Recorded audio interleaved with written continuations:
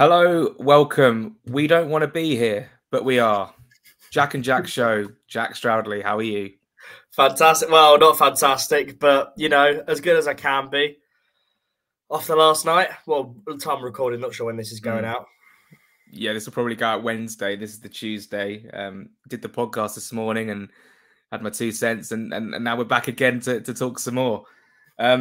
I've pretty much got out all my emotions about last night. How about you? What would you like to say on it? It's frustrating because it's Brentford, and for anyone who was at the game on Monday night, they are just a bit annoying, aren't they? Just every song's about Fulham, and Fulham get battered, bees up Fulham down. I was singing about Diego Forlan at one point, which is all a little bit weird.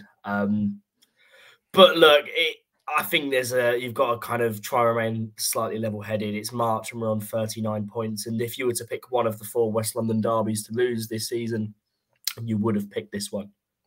Yeah, I agree. I think that's important. I think coming out the ground, we took a different route. We went to Chiswick Park Station and we avoided every single Brentford fan you possibly could. Bear in mind, they were still in the ground celebrating the win, and so the journey home was fairly okay. I saw you negotiating an Uber with someone across the road. Split an Uber back. I actually bumped into Sammy. Oh yeah, at Gunnersbury Station, and Gunnersbury Station for some reason is closed an hour. Yeah. So I was like, I'm absolutely screwed here. Looked for a bus, couldn't get one, and then found a Fulham fan who's heading back in the same direction. So split an Uber. But anyway, that's not important. But that was a minor win from yesterday. I think it all started to go downhill when I got into the concourse and bought a beer named Groshk, and it was absolutely terrible. Picture of San Miguel, but 10 times worse. It was. I think I gave it to you in the end. You tried to pie it off on me, and even I wasn't having it. I was like, this is absolutely vile. £5.25 down the drain. And from there, I mean, look, we didn't play brilliantly. I don't think we played brilliantly in our last 4 games in all comps, including last night. But then again, we still got good results in the last 3 games.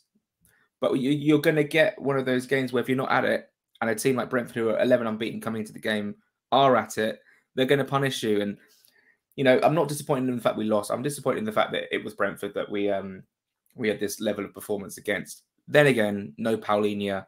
And that was a big issue for us, I think, Jack.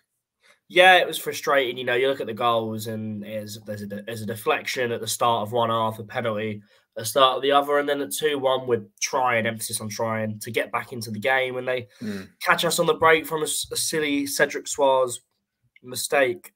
But yeah, look, it wasn't ideal really from start to finish, to be perfectly honest with you.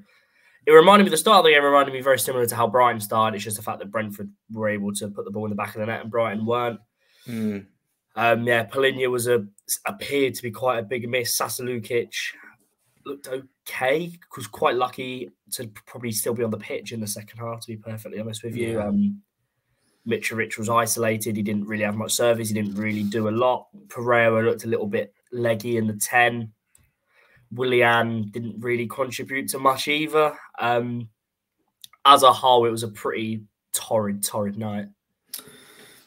Torrid night is a way to put it, but if you look at perspective and context of the season, you're allowed an off game. Yeah. I know it's obviously disappointing in the manner of what team it was against, but for large parts of the season, this team has overperformed, exceeded expectations. I think if you look at, the Pereira criticism is very harsh. This is a guy who's played basically every game this season for us, League and Cup, barring I think Crawley. He's played in the 10. He runs his socks off for 90 minutes, and because he doesn't have an out-and-out replacement, unless you look at someone like Luke Harris, who's a little bit inexperienced, he is going to have to fill that void of 90 minutes of football week in, week out, and it will tire you out, especially in the way in which we press from the front. I think off the ball, he gives us so much in that press, winning the ball high up the pitch. I was saying on the podcast earlier, dead ball situations has been his real strength as well this season. The free kick that basically led to our equaliser was from his free kick, which was really well struck. The criticism on Pereira, I'm gonna die on the hill and defend him, because he's put in a lot this season, considering where he's come from as well. He came from Brazil, where I think they were like partway through the season, maybe, or he'd played a lot of games within that last season. The Manchester United stigma that came with him as well on the back of it, and he's been a revelation in this Silva system. But yeah, just one of those nights where, and even last night, he created both goals. The goals were rebounds off both of his shots. So, what are your thoughts and feelings about Andreas Pereira? Yeah, I know he contributed to 2 goals. I didn't necessarily think he had his best game last night. But again, like you said, I'm not going to sit here and try and slate anyone too much, because everyone's had a fantastic season. I think ultimately, and I don't want to be too reactionary, but I think the fact that, Marco Silva's got 14, 15 players who he likes and he sticks by, and I think that there are going to be times in the season where where you go through a bit of a burnout and people do look slightly leggy, and I just think that we're currently in one of those stages. Fortunately, when we were at the stage, we picked up accrued a lot of points. So, if we do start to drop off a little bit, as frustrating as it is, bit of hindsight, a bit of perspective, we were predicted to go down from everyone this season. Exactly. And this is the thing. I mean, I've talked about it so much with Joe Sansom earlier this season about the mindset of the Fulham fans. What are the expectations? We got giddy when we beat Brighton, because we were like, oh my God, we actually genuinely could get Europe, and we still could. Like, it's not out of the. Yeah, we're still 7th. Exactly, we're still above Brentford, albeit Brighton and Brentford do have games in hand over us. We're in an FA Cup quarter final against a Manchester United team who've just come off a 7-0 defeat. And they'll have to pick themselves up quickly. And I think we can get at them. And if we really put our eggs in the basket of the FA Cup, we could get to a semi-final. We're only 90 minutes away. It's doable. It's on. We will stay up. That's fine. And I just, it's frustrating, because I think someone said it on the podcast this morning, fans will always want more. And Yeah. Is there a slight ungratefulness to our attitude towards this team at the moment? Potentially. Is that because we're seeing the potential that Marco Silva can take this team forward, the potential it has, perhaps? But also, is it a case of realising we are a newly promoted team? I mean, the other 2 newly promoted teams, Bournemouth and Forest, they're not out of it by any stretch of the imagination of a relegation battle, and we are. I don't know what to be annoyed at anymore. It's one of those very the water's very muddied. I'm not sure what should upset me, what I should expect, what can I expect, what's too much for myself and us fans to demand from this team. Because on paper, 39 points at this stage of the season is absolutely remarkable. We've had some wonderful memories, some wonderful away days this season, Jack. It's just all very confusing. Yeah, I think it didn't help the fact the context of who we played. Yeah, last night. Yeah, as frustrating, like as annoyed as we would have been if that had been, I don't know, Crystal Palace and we'd have lost 3-2.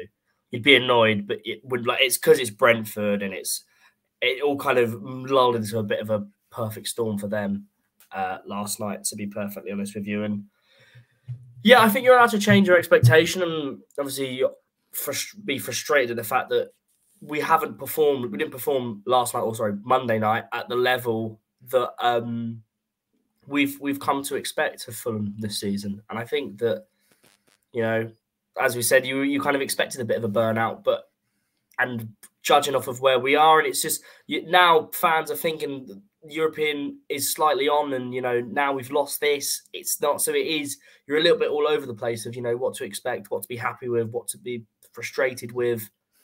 So yeah, it is a little bit confusing at this time. What is apparent is that whatever happens this season, we're going to come out of it in May with enormous credit in the bank.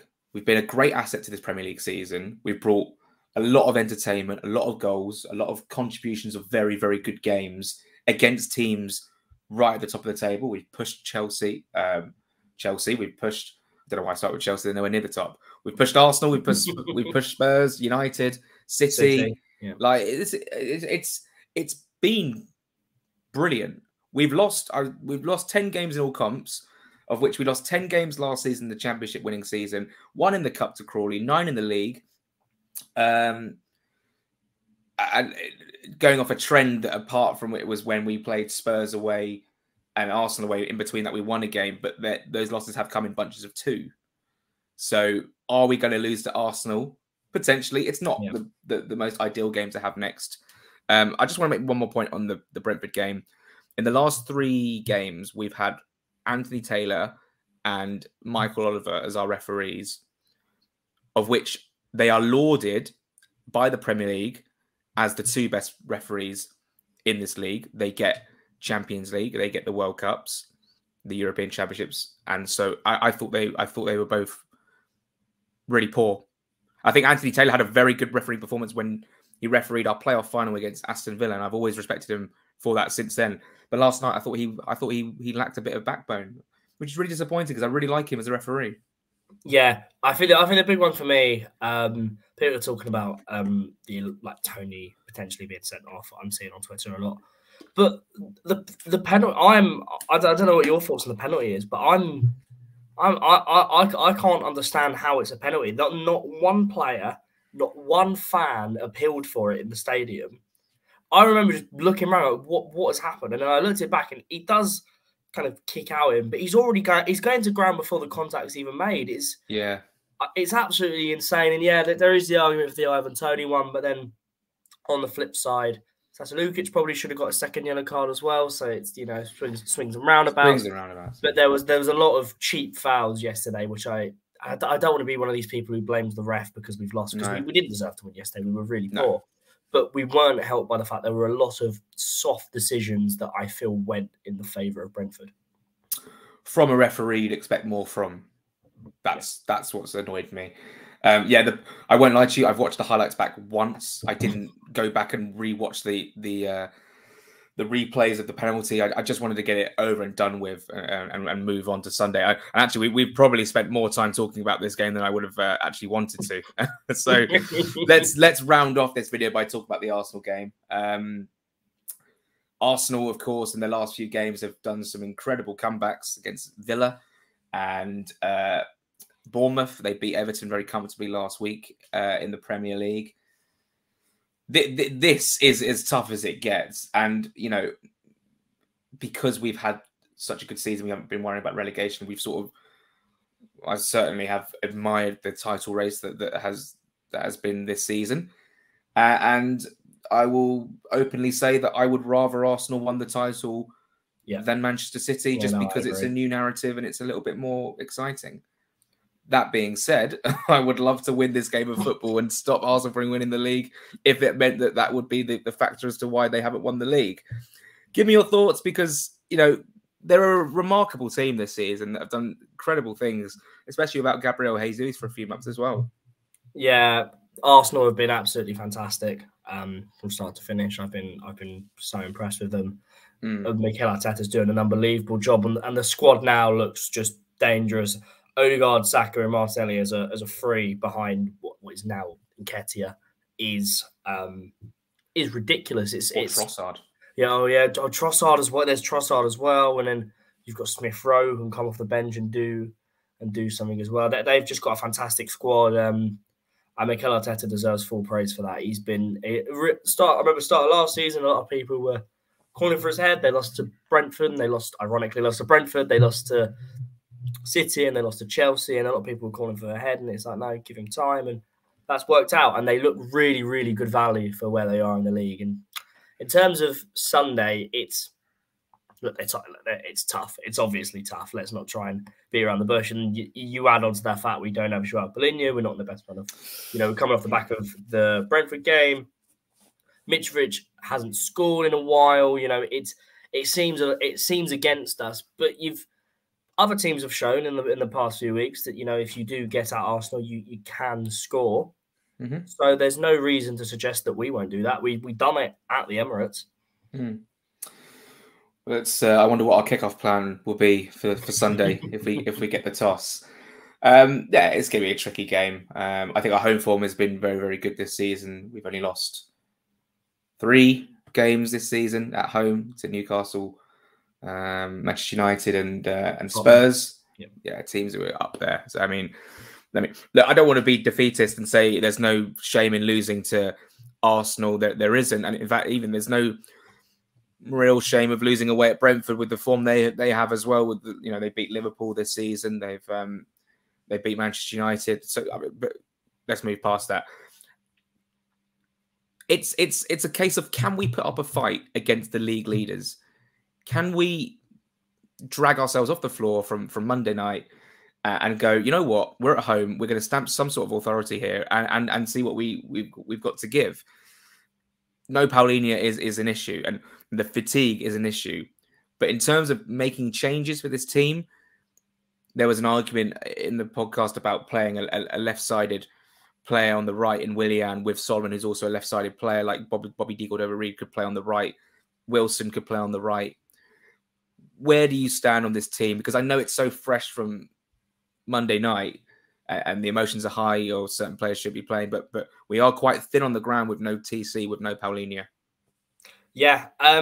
As much as I've seen people suggest, certain players being dropped in this, that, and the other, unfortunately, we don't have that luxury. And I think that as much as I want to, we're obviously still in the European shout. I think from the end of the season, if we don't qualify for Europe, which is looking more and more likely in terms of the fact that other teams have got so many more games in hand than us, I think you can look back at it and say, we weren't ready in terms of squad depth. That showed against Brentford, and everyone's looking a bit leggy and this, that, and the other. But unfortunately, because of that, I don't really think you can really make any changes. Really, Leno starts.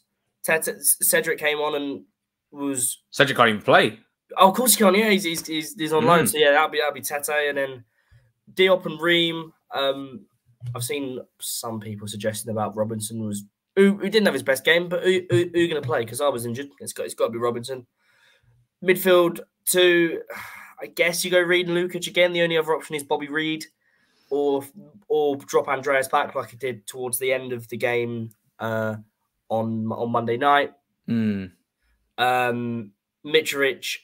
there's maybe an argument for Vinicius, who has had 2 goal contributions in the past month, but I can't see Mitrovic not playing. He has to play. He has to start. Solomon's a given.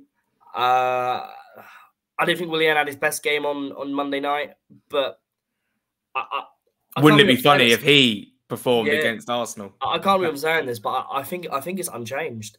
Not because we just don't have a choice. Out of no choice, exactly that. The Mitrovic thing. There was a question in the podcast that really triggered me about, should we be dropped? If we drop Mitrovic now, that is as bad as what Parker did. Down in his luck, and he's dropped out the team because he's not contributing or scoring. Every striker goes through a period like this. It's so part and parcel of football. Honestly, and I said it before, the amount that Mitrovic has given us since 17-18, you put a ball in the box, Mitrovic is going to attack that ball. And, if one comes off and he nods one down in bottom corner, he's going to be a hero again. Yeah. Mitro, everyone's going to laud him. He just needs one goal. Doesn't matter in whatever context, in off his arse, like a proper cliche that. But I just... The impatience that fans have over particular strikers and players who don't perform for 3, 4, 5 games in a row is really triggering, especially when he's so key to the way in which we play. If we pop Vinicius up top, he's not going to have that impact. We saw it at Brighton. Even, last night he wasn't his best, Mitrovic, but give him time, because he still scored 11 goals this season. And the goals have been shared about the whole team. And that's the reason we're doing so well. It's not like he's the only goal scorer we have. We're sitting 17th in the league and we're looking for inspiration. We have goals all over the pitch. I'm sorry, Jack. It does annoy me. It does annoy me. No, I do agree with you that Mitrovic should play. I think Carlos Vinicius does deserve a bit of credit. Yeah. He's come off the bench a few times now and done a job. He seems to enjoy that kind of role, so I think stick with that for now. And yeah, Mitrovic has done so much for Fulham. I think to bench him just because he's going for a little bit of a rut would be quite harsh on him. So I think unchanged for me on Sunday. Unchanged, and a score prediction to boot. I never like saying Fulham are going to lose, but there's no shame. There's no shame in losing to Arsenal as long as you give it a good go, which I think we will, in fairness. So I'm going to go 2-1 to Arsenal. You know what? I was also going to say 2-1, but I'm going to back the big man. Yeah? We go 1-0 down, we equalise. We go 2-1 down, we equalise. And it's going to be through Mitrovic. It's going to be a Desmond. And it will be the narrative 2 drop points for Arsenal. And I think that another goal will come from someone like Pereira, maybe. Or Solomon. I mean, he might score again. Yeah, probably will be Solomon. But Jack, I think, is there anything more to say? I mean, we're a little bit down. You know, losing a game is never nice, especially against them lot. But we beat them 3-2 in the last minute at Craven Cottage. We'll still have that moment. We will see them next season. There's no doubt about that. And we can do it all over again. Yeah, context of the season, it's not the end of the world. And look, if they want to sing Fulham get battered everywhere they go, despite the aggregate being 5-5, and we literally have never been battered this season, and us being above them in the league, that's fine by me. They can have it if they want. But yeah, a bit frustrating. But what can you do? I think the final thing to maybe note, if anyone interested in going to Manchester United for the FA Cup, ticket prices have been announced, and they're not great. The cheapest adult ticket is £46. Coach travel for those with a season ticket or a member, I believe, is £25 for an adult. So you're looking, it's an expensive day out. Could be well worth it if we get to Wembley, but yeah. I can't justify those prices. I think personally I will go because it is a big chance of the FOMO, yeah. And also Old Trafford's a good day out. Manchester's got some cracking bars where you can get some very, very cheap drinks and you know, dance the night away basically. So I think Manchester United had this issue with West Ham in the last round with the ticket prices, extortionate, like genuinely mental. But this could be a big day. And if we take some good numbers and we got Paulinho back in the team, it could be the arch. It could be literally going to university, your uni, my uni, for a semi-final. 2 minute walk to the torch. I wonder if we get the torch, we'll get the green man. Whatever happens, it will be a great one. Jack, thanks so much for being here today. Cheers for having me. Good, always a joy coming on the show and venting. Shame it wasn't as positive as it usually is, but that's what happens over a 38-game season. Yeah, you're not going to win every game. Like, it's actually quite weird because over the last year and a half, we've lost 21 games in, quick maths, 21 into 46, add 60 odd, almost 70, maybe. I'm not sure. Someone will have to do that in the comments, but it's extraordinary. 10 games last season, 10 games this season. So that's 20 games, not 21. Like, it is, and this is mental. It's mental. Let's just end it there. It's been a fantastic year and a half, and I think people need to remember that it's never nice to lose, especially when it's, you know, the little neighbours giving it the big ones. But we had the night against Chelsea. We had a 3-2 win against them lot, and you know, as I said, the draw the bridge. If you're going to take one to lose, you don't want to lose one, but you're going to take this one. It is important to remember as well that rivalries are there for a reason. If you had a whole season where you weren't playing a QPR, a Brentford, a Chelsea, it's quite mundane because there's no real edge or a big game. And look, 3 out of the 4, we've got good results. Very, very good results. And you were playing a Brentford team who were in the form of their life at home. We've justified it enough. I'm sure everyone feels better now. Jack, thanks so much for being here, and we'll speak to you soon. Yeah, cheers, mate. Thanks for having me. Take care, everyone. Enjoy the Arsenal game. And, well, come on, Fulham.